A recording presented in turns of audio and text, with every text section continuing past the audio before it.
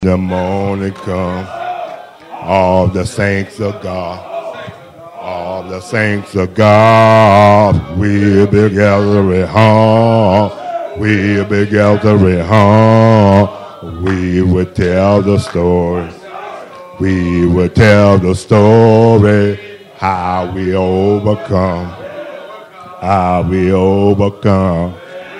understand it better. Understand it better by and by. Amen. One day, we will understand better by and by.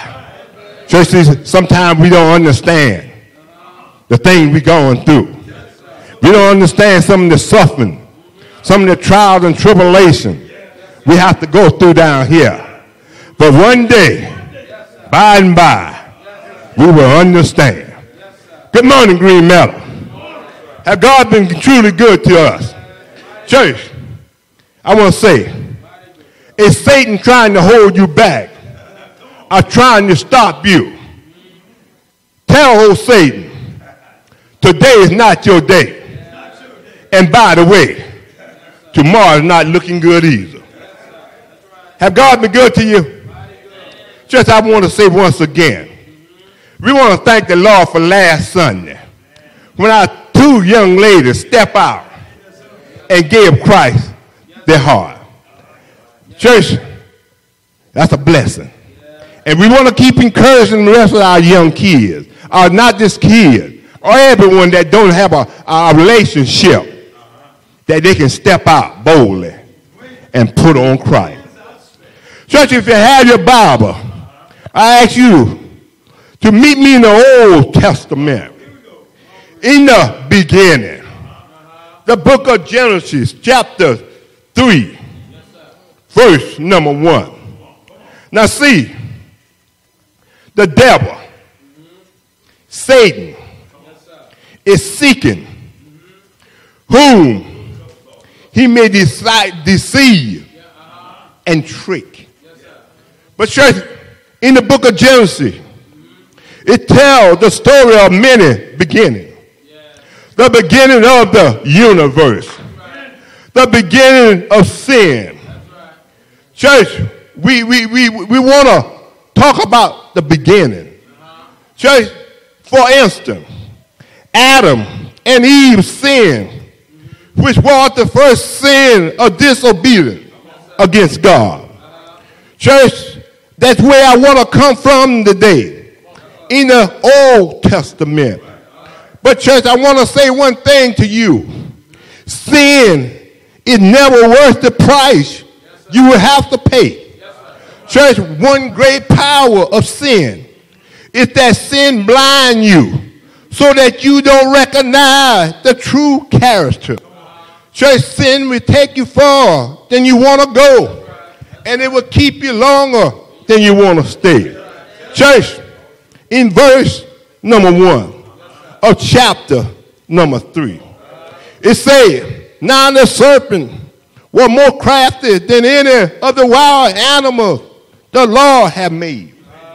He said to the woman, did God really say, you must not eat from any tree in the garden?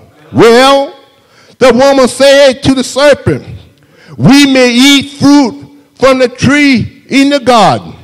But God did say, you must not eat fruit from the tree that is in the middle of the garden. And if you must not touch, or you will die. Well, church, you got to see that old serpent. He's tricking now. He said, you must not surely die.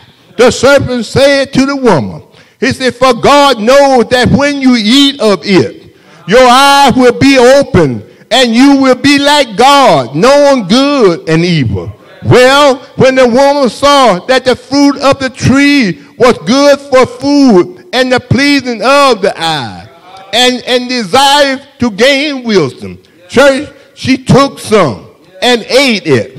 She also gave some to her husband, who was with her, and he ate it. Church, then the eyes of both of them were open, And they realized, sure, they were naked. So they sewed fig leaves together and made a covenant for themselves. Church, I'm trying to take you somewhere. I'm trying to show you how the devil will trick you if you're not being careful. Well, church, then the man and his wife heard the sound of the Lord God as he was walking in the garden in the cool of the day. And they hid from the Lord God among the trees in the garden. But the Lord God called the man. He said, where are you? And the man answered. He said, I heard you in the garden, and I was afraid because I was naked. So I hid. And the Lord said, who told you that you were naked? Have you eaten from the tree that I command you not to eat from? Well, let me pause here for a few minutes and try to contemplate on a subject. If I could use a subject today, I would say to the church, don't be fooled by Satan. 3 points and the lesson would be yours. Stop pointing fingers. Stop hiding. Stop blaming others. From the beginning, they was doing that. Church, I just want to say one thing. The Bible said the serpent was more crafty than any wild animal that the Lord had made. I want you to think about it. All the animals, all the species in this world. But the serpent, this snake, was more crafty. Meaning, he's slick. He's tricky. He's dishonest. He's cute. He's smart. They say he even shy. He even shy. If you ever walk up on a snake and you notice he's trying to hide from you, oh, he's shy. He peeping. He peeping at you. Or he's not afraid of you. He's shy. He don't want you to identify him. So he's hiding from you. So be careful when you see a snake. Church, Satan, the devil, a snake, will fool you to point your finger. He will fool you to hide. He will fool you to blame others. Satan will have you making up excuses. Satan will put a monkey on your back and ask you how he got there. Satan, that's how the devil works. But church, I'm here to say, be on guard. Let us pray. Dear Heavenly Father, Lord, as I stand here, Lord, I ask you to speak to me that someone would understand better by and by. Church, see, we are being attacked every day by Satan. And see, everyone want to point finger, hide, and blame others. Church, no one want to stand up and take responsibility for their own mistake. That's what's wrong with the world today, church. Someone, or some of us are still blaming our parents for how we turn out today. Church, all I can say, you have to understand. You have to give account for yourself. All the killing in the school, who are they blaming? Church, when you point one finger, 3 fingers is pointing back at you. Can I show you? If I point my finger, 3 is pointing back at me. So I said, be careful how you point finger. Church, when you point one finger, oh, just think about it. Someone pointing at you. Church, stop blaming and making up excuses. See, when we drop out of high school, we blame our teacher. When we didn't get a promotion on our job, we blame our boss. We lost our driver's license, and we blame the police. Who are we going to blame next? Church, someone are being blamed as I speak today. She didn't speak to me this morning. He didn't shake my hand this morning. Church, this is a bunch of nonsense. This is foolish. Church, I'm just trying to paint a picture to show you how quick we are to blame one another and point finger as we hide from the truth. So I hear. Church, how can we make this world a better place if we continue to point finger, blame each other, and hide? Church, when Adam and Eve disobeyed God, they immediately became ashamed of their body. And they wanted to hide, Brother Ellis. Ever since that moment, people have been hiding from each other and from God. Over in the book of Jonah, chapter 1, church.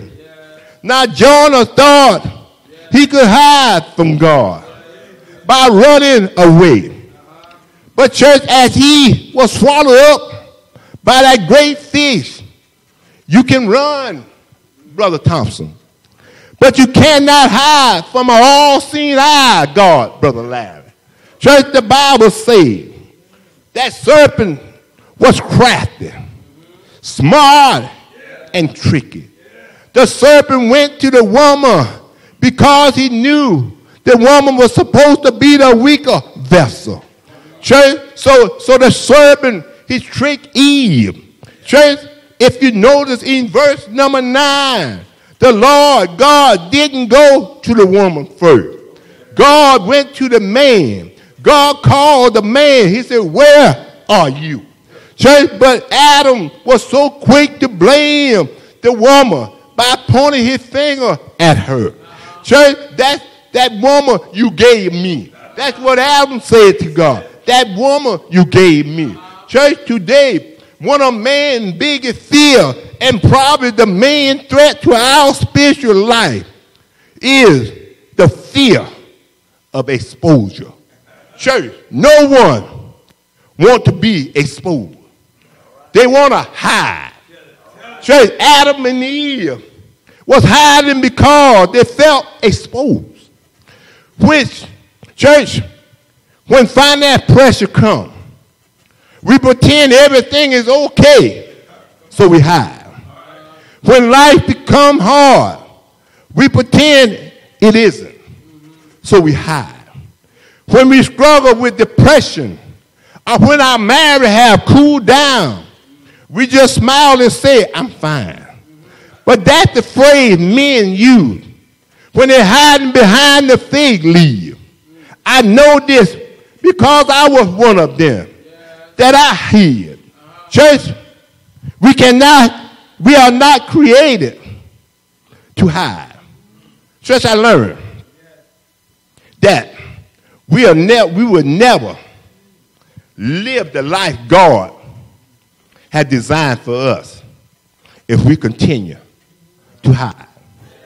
Church, we as people, we're still doing the same thing back from the beginning, hiding, pointing fingers, and blaming others, when we should be on our knees, praising God, thanking God, now that our eyes have been opened.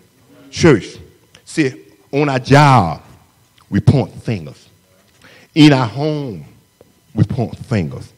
In relationship, we point fingers. Church, in the White House, our leaders are pointing fingers. Church, when will this nonsense ever quit? Well, church, now they are blaming each other. Church, blaming each other requires no faith. Church, blaming someone is so easy to do. But it's wrong, church. It's bad. It's evil. It's sinful. Church, the Republican blaming the Democrat. The church blaming the preacher. The preacher blaming the elder. The elder blaming the deacon. The deacon blaming the members. The husband blaming the wives. The wife blaming the kids. The kid blaming the parent. And the parent blaming the school. Church, when will this nonsense ever stop? Who are you blaming?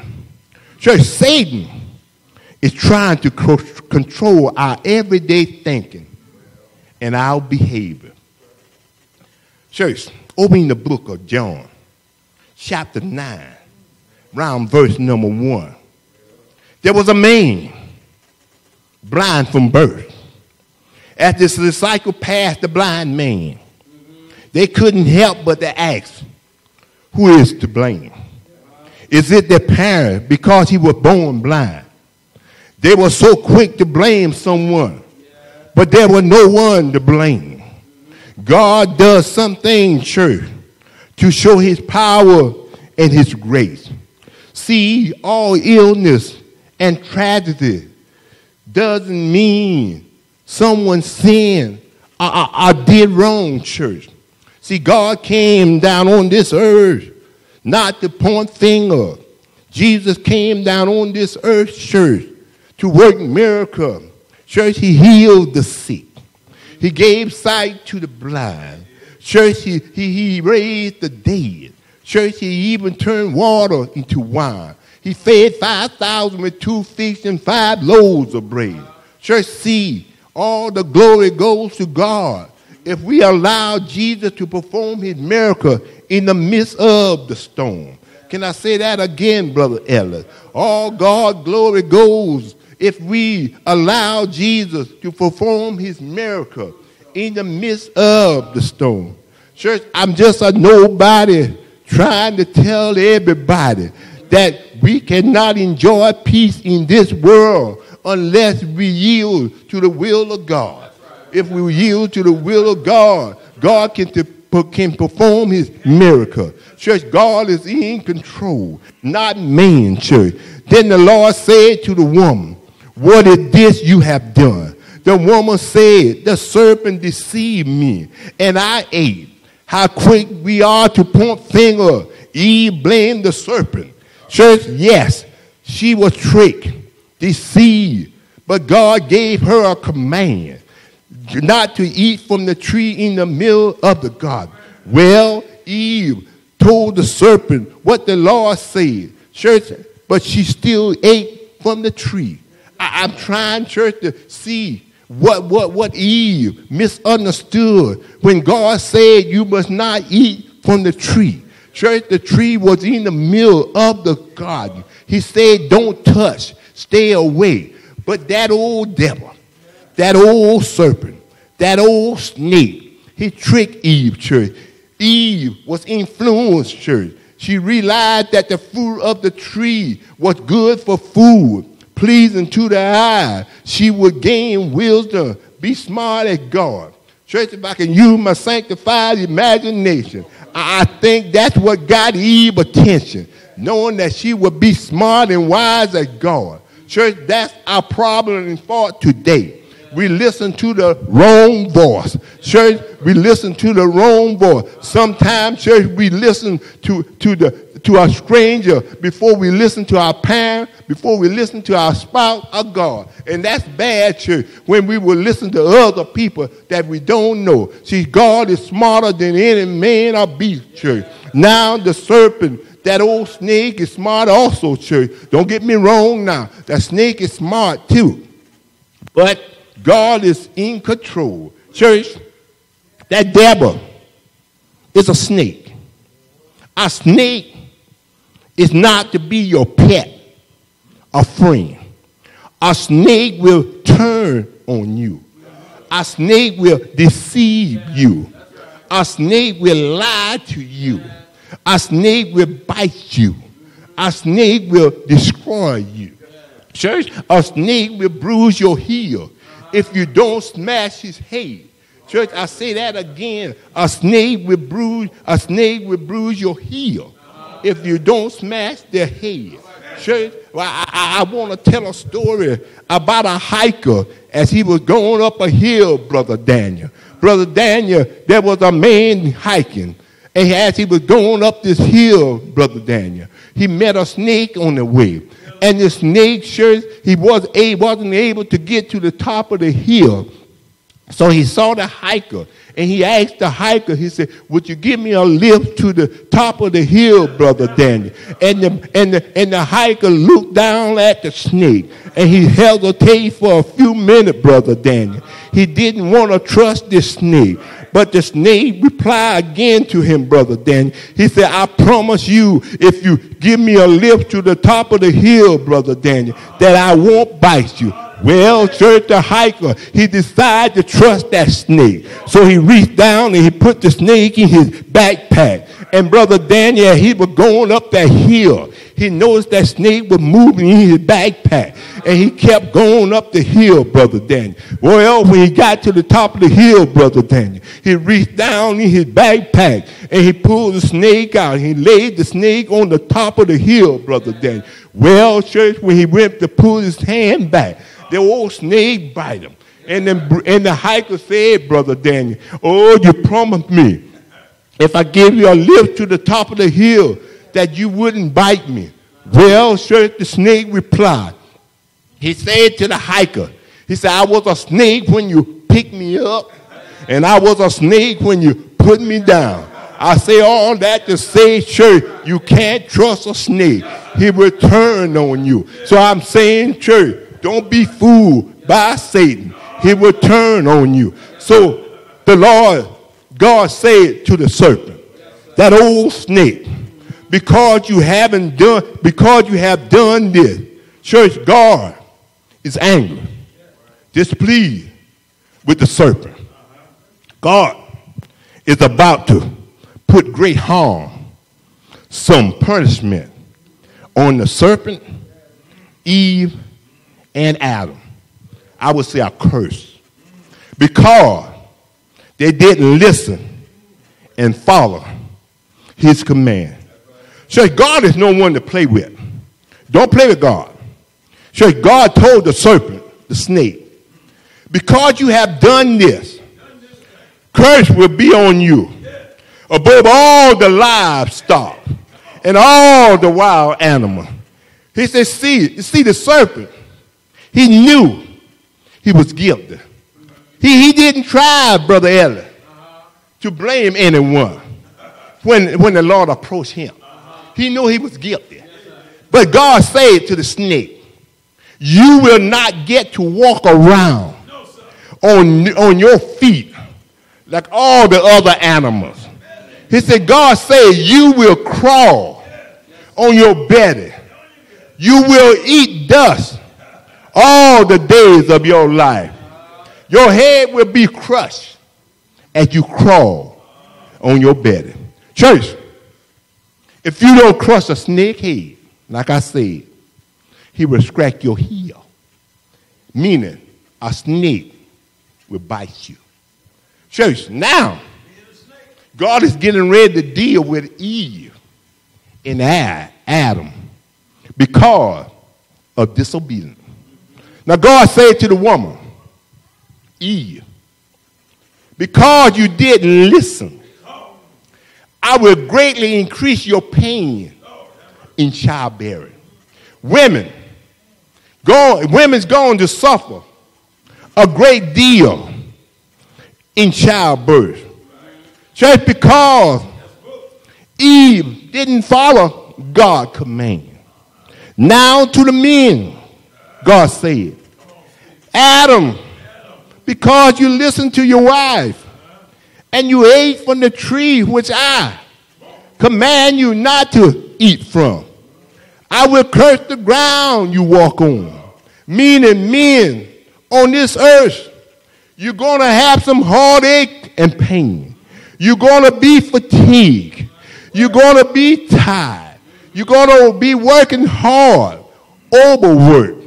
God said, Adam, pain and toil you will eat of it all the days of your life because you didn't follow my command. Church, we have to understand a sin is a sin, big or small, in God's eyesight. A sin is a sin. Are we going to stop pointing fingers and blaming others? Well, church, you don't want God's wrath and anger to come down on you. See, there are some consequences for sinning. Yes, we're going to be tricked. We're going to be deceived by our own friends, people we know, people we don't know, and people we love going to deceive us. But before you begin to point fingers or blame someone, try Jesus. So go to the Lord, repent, and ask for forgiveness. Church, we all have sinned and fallen short of the glory of God. Church, be like Jesus. Well, I read a story in the book of John, chapter 11, where Martha and Mary blamed Jesus because their brother was sick and had died. Martha said to Jesus, if you had been here, my brother would not have died. Well, Jesus said to Martha, your brother will rise again. Church, Jesus said, show me where you laid him. Jesus said, Lazarus, rise up or get up. Church, Jesus, he didn't point any finger. He didn't blame anyone. See, Jesus was about his Father's business. See, Jesus does miraculous things so God would get the glory, church. I'm saying to you, church, let God have his way.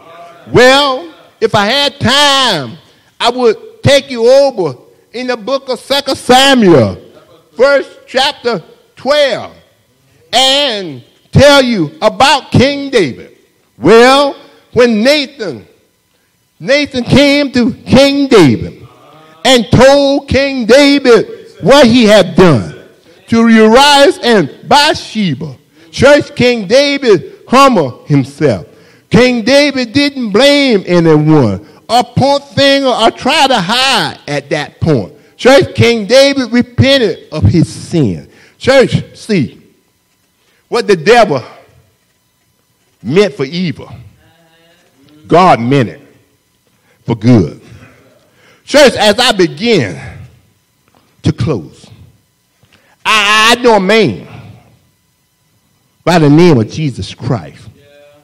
He was crucified, hung on a cross. Jesus was accused. He was blamed, finger pointing, lied on, spit on, beaten. They placed nails in his hand. They placed nails, church, in his feet. They hung him wide high, discretion wide.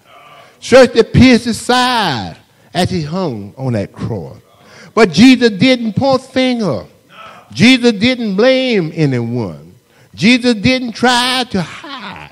All Jesus did as he hung on that cross, church, he dropped his head in the lock of his shoulder. And he said, Father, forgive them, for they know not what they do. And Jesus gave up the ghost. Church, I'm saying to you today, as we point finger, as we blame one another, as we try to hide, church, we won't be able to see or hear God say, well done, my good and faithful servant. Church, we have to be more like Jesus. When people begin to point fingers or when people blame us, all you have to do is fall on your knees and ask the Lord to show me the way. Lord, I know we all have sinned, and I know we're not perfect. And I know Satan is coming. He's a roaring lion seeking whom he may devour.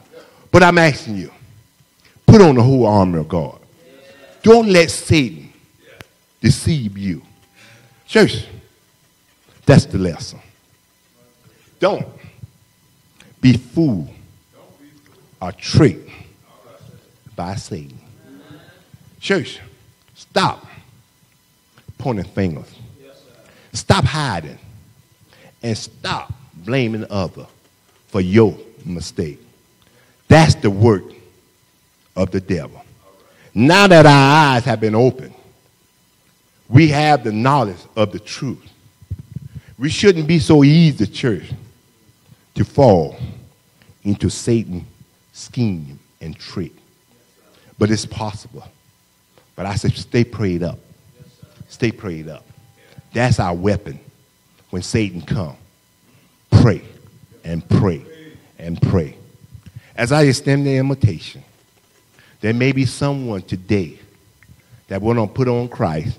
Someone may want to step out like our young lady did last Sunday and give their life to Christ. The water is ready. But first, you must hear the word. And once you heard the word, then you must believe. And after you believe, then you have to repent. And once you repent, then you make that confession. And then we'll take you down in this water. We'll baptize you. Then you can come up a new creature in Christ. Old things have been passed away. Amen? But if you just need prayer, or you have strayed away from the fold, and you want to come back home, you can also do that. As together we stand and sing the invitation song. God has smiled on me. He has set me free. And you know that God has smiled on me. He's been good to me. Amazing grace, how sweet the sound that saved a wretch like me. I once was lost, but now I'm found. Was blind, but now I see. Help me sing now. God has smiled on me.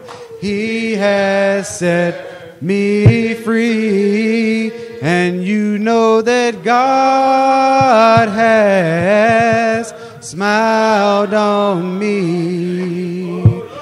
And he's been good to me. God has been good. Mighty good. He's a good God. We serve a God can do all things but fail. I see we have one.